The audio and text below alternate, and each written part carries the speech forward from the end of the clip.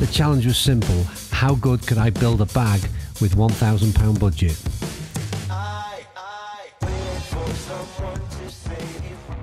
Do you know what, that was easier said than done. I think when you think about £1,000, it's a fairly substantial sum, but don't forget, these products that I've put together in this What's in the Bag are all current products. So there's nothing that is from the second-hand market. These are all from ranges from the top brands that are all currently available. And what I'm going to do now is I'm going to test each one of those and provide you the data as to why I selected the product, how it stands up still right now as being a very good performing piece of kit. I'm going to start off with the irons, the most substantial purchase you're going to make when you put any bag together. But for this instance, we're going to be reaching for the Callaway bag, and it's the Maverick irons that were released in 2020, still very much part of the current range in terms of what Callaway have to offer.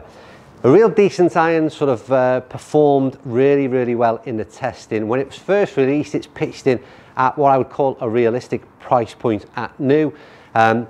I picked these up, or could have picked these up 5 through to pitching, where it's at 6 irons at about £400. I think it's £408 off the Callaway pre-owned site, and there's an option to get a little bit more money off those, which I'll talk about later. But an all-round decent performer, I think. Easy to loft. I would say it's a forgiving iron. I think it's strongly lofted, so we're expecting a bit of yardage, but as you can see from the numbers that I'll throw up on screen for you now, it does a real good job, performed well, hit all the numbers that you'd see from many of the new releases in 21 in terms of game improvement irons, and at 400 quid for 6 irons, I think that's a decent start to the bag.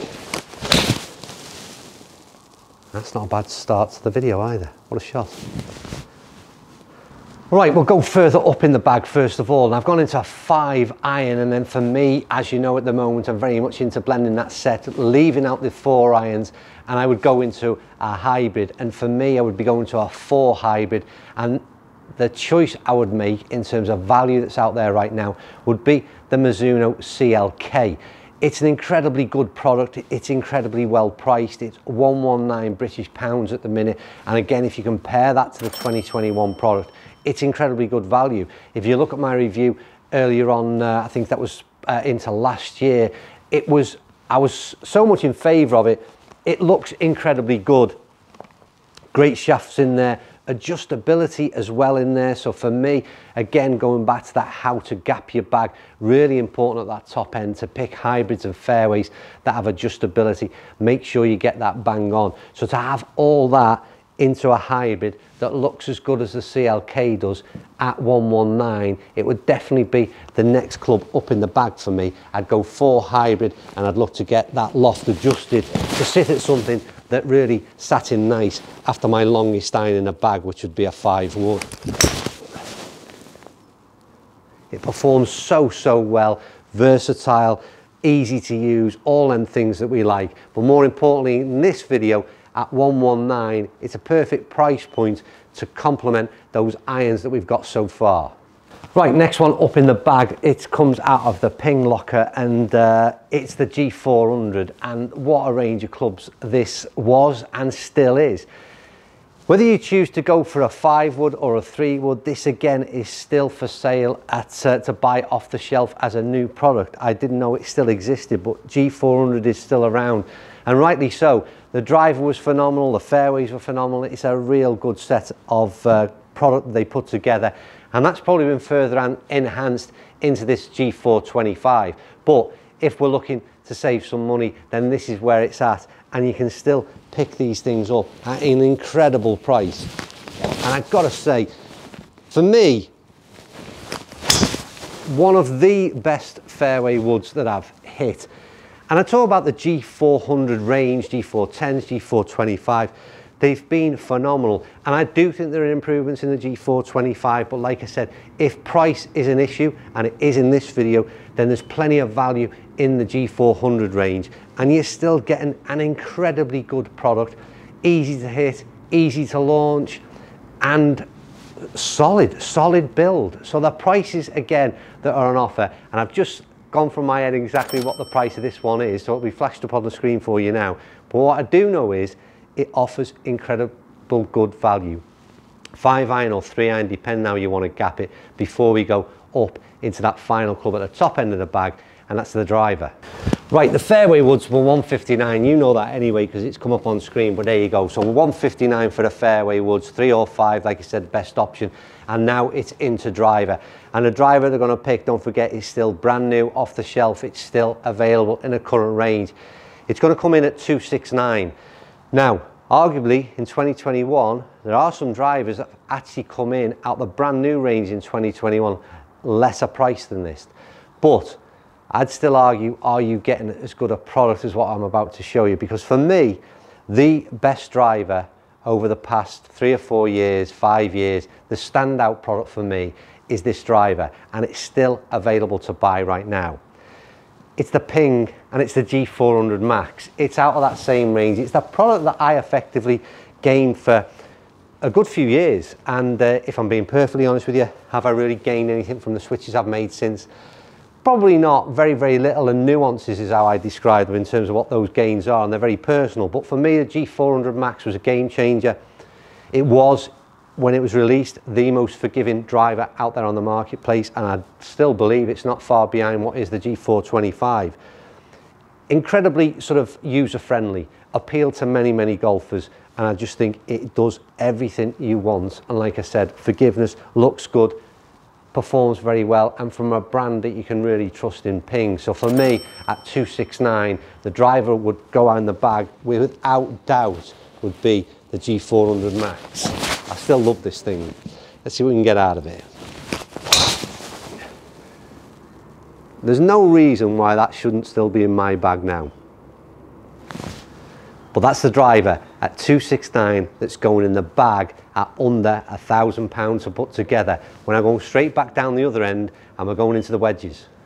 Right, we're in, top end of the bag is done right the way back down. We went to pitching wedge, don't forget, into those Maverick irons, so we now need some wedges. And for me, there's only one place to go, and that is into the Cleveland CBX wedges.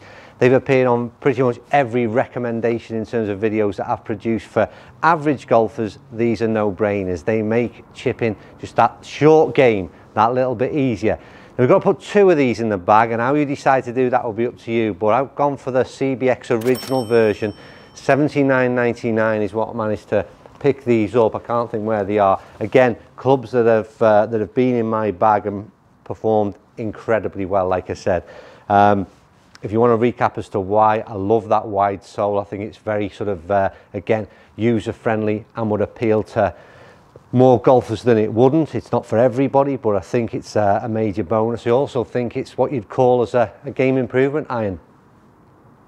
Why would you go and buy a set of irons like the majority of us do that are effectively either game improvement or some kind of muscle back iron, and then choose to buy wedges that are effectively blades? I really don't get that. So for me, the idea of putting at least one of these on, if you want to have that blade type wedge, then yes, I understand maybe a little bit more versatility. But to put one of these in the bag to help you when confidence is low, these things just don't seem to do anything wrong. And from any lie, any situation, they pick the ball up so easy, it's incredible. And at $79.99, we're putting 2 of these in the bag. So that's barring a couple of pence, that's another 160 quid onto the bill. And we've got to get a putter in there somehow. And I've got to make sure we ain't going to drop the quality. We've got an amazing bag put together so far, and I ain't going to let that slip with the putter. Right, one more club to go, and arguably the club where you can save a fair bit of money. I think this is easier to buy as sort of a second-hand option or a less expensive option. But we set out with one goal, and that was to get current product. So for me, I'm going to choose the Odyssey Tuttle putter. Again, mallet style. I've mentioned the word user-friendly enough on this video. I think, again, for most average golfers, that style of putter, face balanced, got some stability in it, to say the least. Lovely face on these Odyssey Tuttle putters as well. They're ticking all the boxes you would want in a putter, or at least I would anyway. And again, coming in at a price, £119, £119. The list is building. So we could have saved a lot of money, I think, in this area if that was the case. But I'm sticking with it. We're putting the Odyssey Tuttle as the last product to go in the bag. And we'll talk about that grand total. So the purpose of today's video was to build a bag for around that £1,000. The grand total will come up on screen for you now, as will the breakdown, and I think arguably we're sort of in and around there. We may have gone a little bit over in terms of budget, and like I said, there's a couple of options there. The wedges you could change for a lesser price product, as you could the putter, as you could arguably all, I suppose. But I think what we managed to put together was an incredibly good set from putter through to driver. I did a video last week, as I said, that cost £2,600 to put together. It doesn't need to be that, clearly. I know that, you know that, but there's an example of where we can put together a bag for £1,000, which is still an incredibly amount of money, and no doubt in the second-hand market we could do a whole different job again. And maybe the next video is how we put this together on the second-hand market for £500, and I'm sure it's achievable. The point is, golf is always claimed to be a very expensive and exclusive sport, and if you choose it to be that way, then yes, of course it can be. But like anything else, there are plenty of options out there, and if you put your mind to it, and if you have a bit of a route around, and if you watch some other YouTube channels as well that do some reviews on second-hand product, then you'll soon see that there are plenty of options for everybody to get enjoying this game at whatever price point they wish to enter it at. But going back to what we did today, that's an incredible lineup. A great set of products, and to be honest with you, it reminds you that although products, like I said, move on each year, things like that G400 range, incredible, so good. Do we really need to change our drivers? Do we need to change anything? I don't know, but anyway, they're the questions we always ask in every video we do. With this one, thank you for watching. Still finding my way in terms of this bay. We've got plenty of work to do. We're sort of half done at the moment, but different camera angles, trying to make it work. We've got some software coming very shortly that'll make it all the more interesting to watch, I hope. But for now, thanks for watching. Hit that thumbs up, give your comments down below. What do you think of the bag for under £1,000? Any of those that you choose to buy yourself? And I'll see you soon.